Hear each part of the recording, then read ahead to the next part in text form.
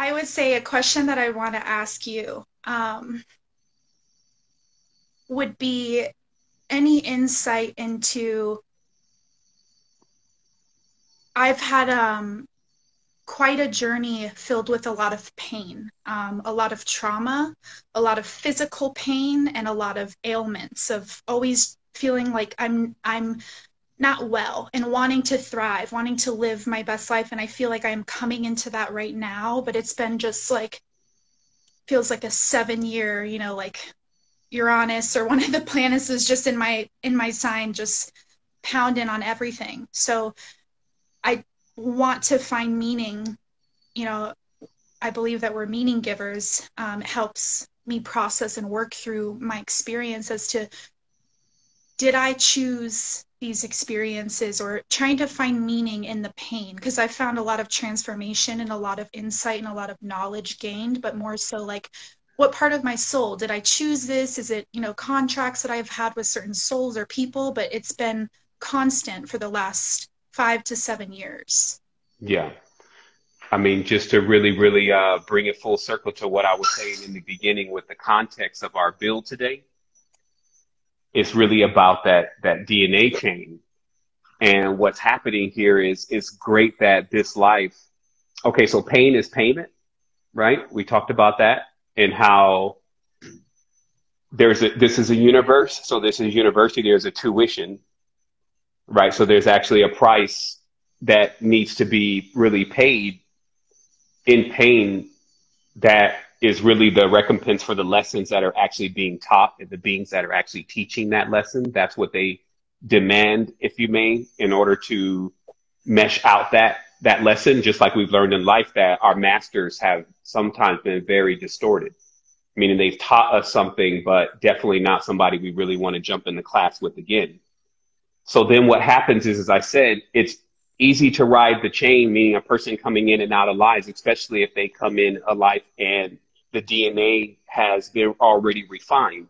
Like many of us had actually inherited bodies where the DNA was very refined and may have even squandered that and didn't, what you would say is pay it forward, make sure that there is a check and balance system in the consciousness to how much I'm spending and how much I'm actually giving and how much I'm actually taking. And this is where we find ourselves at in these lives, because we have our parents and our parents' parents and our parents' parents have come through a sequence of basically just riding into the DNA, utilizing it for what it's capable of doing, racking up a bunch of debt, and then passing off that to us. And so we used to have so many different ways to straighten that out.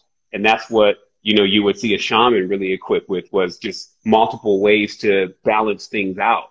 And they had different ways that people wouldn't even understand of how to really clean that energy. But now we're our own shamans, and because we're sitting in the experience, have come up with ways to begin that process of refining it and cleaning it. And that is so that as we pass on to this, we're immortals already. Immortality is just a reference to if you're conscious once you go on from this. And so so when you ask, okay, hey, did I ask for this? If there's a question there, that's where there's no consciousness. So meaning that I don't remember, I get flashes or whatever, but I don't remember a past life. I don't remember where I agreed to this. So and I had to go deep into this lesson, to make this all clear, because this has a lot to do with other kind of mechanics. And I sought for ways to try to explain those mechanics. And what it really came into was that at the end of this life, your mind, your body, and your soul, which are in they're binded together, they come to the end of their term. And they choose if they're going to continue to go on, because the body is synthesized. It gets consumed inside of the ground and then turns into a gas. The soul gets synthesized, or what you would call the spirit. And then the mind or the memories, they start becoming synthesized. But these are different bodies. That's why they call it the holy marriage, because the marriage is all those bodies or all those elements coming together. So what happens then is that if you can live your life to the completion where there is a contentment, like you don't feel like that your mind ended up getting the best of you, or your body didn't do this right for you, or, your spirit wasn't, because at the end of life, there's like let's balance out. Are we going to go on with this relationship, or are we going to split apart? This is what's going on in those moments after death. If you can get your mind, your body, and your soul synthesis to, which is something that can be accomplished in this life, to agree to move on, you go on with your memories, and you go on with other things that we're not even really considering that we have. And this is important if we want to recall whatever happened, because if we move on and we decide to split, because that's what death is, or die is to split, right? So if we choose to split at that point, then generally you separate from the actual substance, if you may, that contains your memories. So then there is no memory. And that is like literally saying, hey, I'm not going to re-engage you.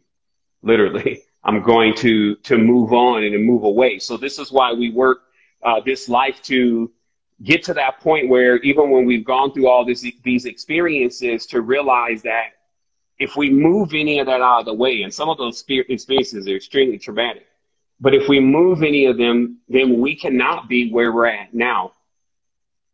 And so if we're not content with where we are at right now, then we're always digging through that, trying to move that around, trying to wish that never happened. And all that would do at the end of the term would be to say, I don't want to recall that. I don't want to balance at all with that and to continue with that. But make no mistake, because some believe that when you die, you leave your body like a spirit and you go on. And this is because they're used to saying the mind, body, and the soul. And we do that in order to have like a conversation where we can actually have them in categories where we can speak on them separately. But on the depth level, we don't really separate them because nothing is really separate. So we then can come to the awareness the body is synthesized into another thing when you die, and it now takes on its next manifold. And so do the rest, as I mentioned earlier. And if they can remain together, as I said, now they go forward with all the memories and conscious immortality, which is really what many beings are actually searching for once they have gone through these cleansing processes and come into a greater understanding of the meaning of life. So that's what we have now, sister. And, these, again, are signs letting us know our benchmarks and our milestones, where exactly we're at with this. And as we keep increasing more, there's a lot of energy and intention just being put into making sure that we also have beings that are around us that are making sure we stay refreshed in that way. Not really we have beings that we're servicing all the time that need assistance. These are the human beings that need assistance from us, but also beings that we're harmonized with, and there's not anything really that's needed more than the common cycling of energy that keeps us all, encouraged about this journey and this quest that we're on. So, I trust that makes, makes some sense for you, and beyond that, we can always go into the heart space, and that's where we all are at. So, yeah.